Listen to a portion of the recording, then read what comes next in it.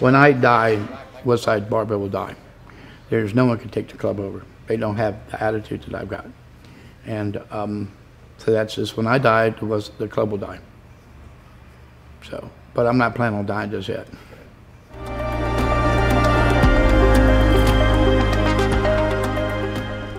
Yo, so I come into this having, this much knowledge on a particular individual. And there are people out there with this much knowledge on this particular individual. But I do understand that I am gathering a little bit of steam here, and that there are some people who follow me who don't really have as broad of a view on things that I do. And I think that I can do a little bit of justice to bring up Louie Simmons and his recent passing. Louie Simmons is the fucking man, okay? Like, he's just the best freaking dude to ever walk the planet. At 63, I pulled 675 deadlift at 217 and squatted 730 and benched 510.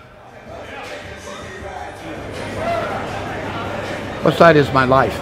If you ever wanted to think about a badass motherfucker, you think about Louie Simmons. When the dude was 74 years old, somebody who was having heart attacks in his 50s, he'd have a heart attack and he'd be back in the gym that night working out. Some of you watching this will go, what was wrong with the guy? What I think is that he's fucking badass. Now, without the context, you might think that he's weird, but when you know the things that I know about him, it ends up being really cool. He had an atmosphere. He would always say that he was the method he created, which was Westside Barbell, the gym, and the conjugate method. I want world records.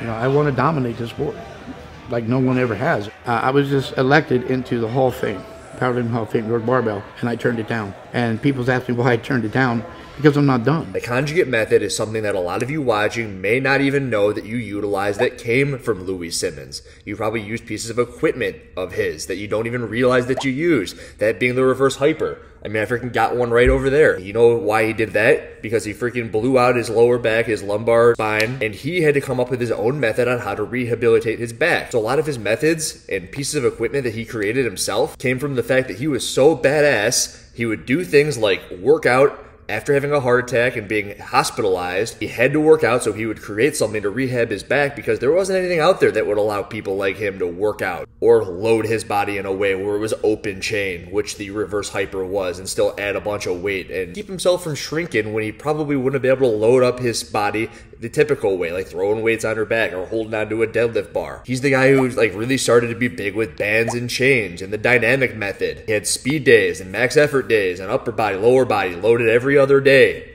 He's got the formula. I think the thing with Louie that has made him special, he is the guy who brought a lot of the Russian and Eastern Bloc training philosophies to the U.S. And a lot of these things are being followed by strength coaches in the industry in general. He has had NFL coaches stop in the gym and kind of try to poke around and find out about his methods and apply that to things like football.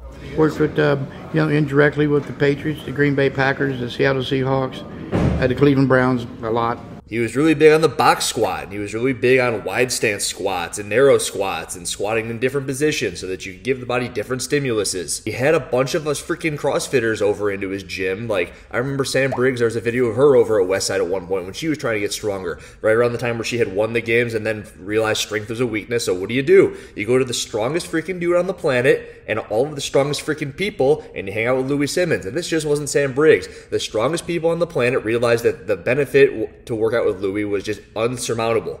Like, there's nobody else who was going to have as big of a benefit to work with as it was with Louie Simmons. I watched a couple of documentaries on him. This is all just off the top of my head, but I remember that people who worked out there worked out for free. He wouldn't charge them. And it's because if you were dedicated enough to do the things that he was asking you to do, he didn't want you to pay. He just wanted to understand that you were bought into his system. And these people would buy in because there was like the Westside versus the World documentary, and there was this massive dude, and he would like kick him to the curb and say, "Get the fuck out of here." Very cool documentaries, and I definitely recommend that you go and watch it. Now, it is sad that his passing is what brought up the fact that maybe you should go pay attention to who this dude was. But one of his biggest quotes and something that I had seen was about how when he passes, Westside is going to be done. Like, he is Westside, and I understand that. When I die, Westside Barbell will die.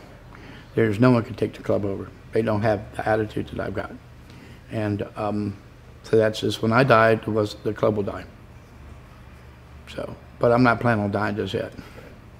But I think that he's so big in such a movement, and I do believe that there's going to be other people like me talking about him in this way, where he doesn't really understand the impact that he had on the world by creating things like the reverse hyper that is now a piece of equipment sold on Rogue Fitness. And I know people who have been over in freaking California who were at his freaking gym, and to this day will say that that was the strongest they'd ever been. And when you have these people, you become a myth, a legend, mythology, transcend death. And Louie Simmons is going to be that person who just transcends all of this stuff. He's going to be around forever. And him saying stuff like that, he definitely probably meant that when he dies, Westside dies. He was in it to the very end, working out with his people. He was 74 years old, and he probably still had a 700-pound back squat as a 74-year-old. And people are going to look at him and go, what's wrong with this dude? It was, dude, do you really care? Does it even matter? It doesn't matter what you think! Like, if you look at somebody who's that into it and that passionate about something, and you're going to say something negative about this type of person, like, go the fuck away. Like, what's wrong with you? I think it's just super freaking cool that he's at that age, that passionate, still doing it. People are still coming to him because they realize how beneficial everything that he's doing is, and it's extremely sad that he passed.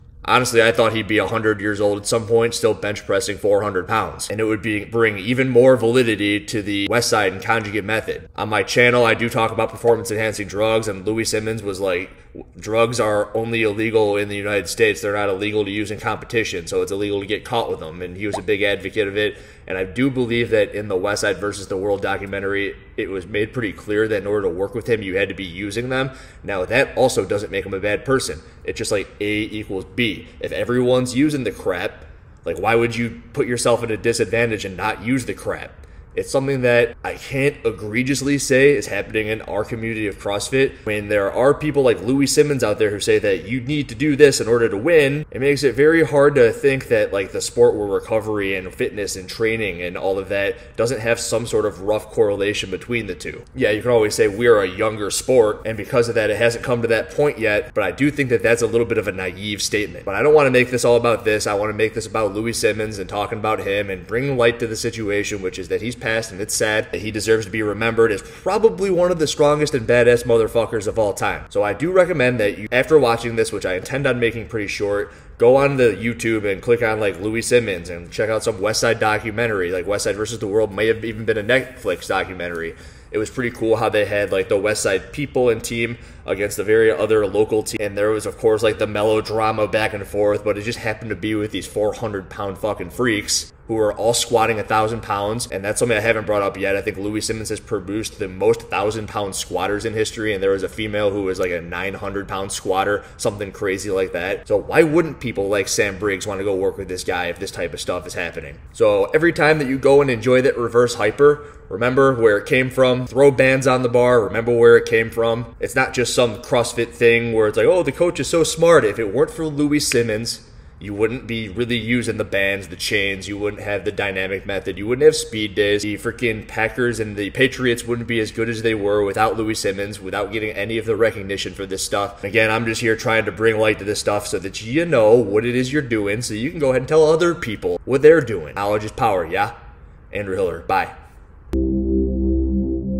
The fact that the Arnold Classic is here, bringing in bodybuilding and fitness, it's kind of made Central Ohio a place where strength is just respected. As far as powerlifting and strength sports, a lot of it has to do with Louie Simmons and his Westside Barbell being in Columbus, Ohio.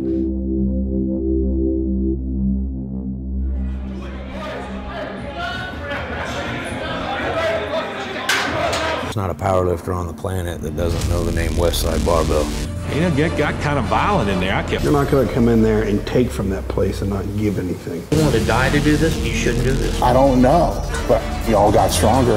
You come up with something new and crazy and different. You don't train Westside till you're in Westside. And after Westside, there'll never be a Westside.